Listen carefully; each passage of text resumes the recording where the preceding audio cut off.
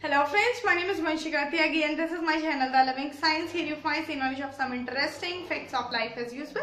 And today's question of mine here is, what is amniocentesis and why it is banned? But before I tell you all about this, we all must be very well aware about the basic principle involved in this amniocentesis. Basically, this amniocentesis is a kind of sex determination test, right? Based on the chromosomal pattern study of an individual. This test is useful to judge the sex of an individual, of the unborn fetus, so also known as sex determination test. Okay. Then next one is, this test has been evolved to judge some kind of abnormalities in the unborn fetus.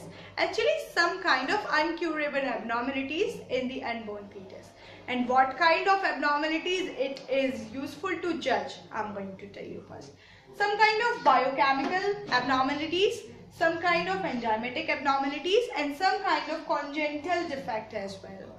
And if some kind of such defects are being observed in the unborn fetus, like for example, I could say like if our fetus is going to suffer with sickle cell anemia in future, then we are able to judge this when he or she is not even born by using this test, right? And if these diseases are uncurable, like he is going to suffer with HIV or he is going to suffer with cancer, I should say actually.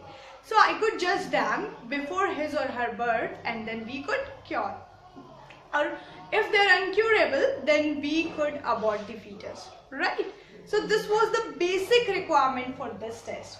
But now our government has to ban this test, or I could say that it has banned this test because some parents are using this test to judge the sex of the fetus, and if she is the female, then parents abort the fetus, right? So this is being used nowadays to judge the gender, and if gender is female, then abortion is the only option parents think that is now.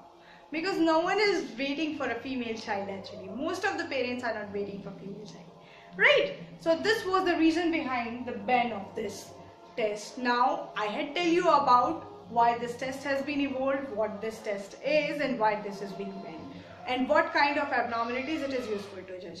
Now the next question or the next theory I would like to tell you here about the basic procedure hidden behind this test, right?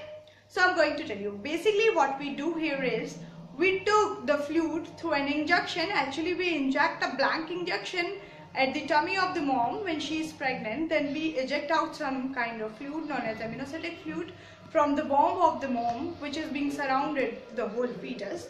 We will eject out such fluid which is surrounding the whole fetus. Then we will study that fluid, right?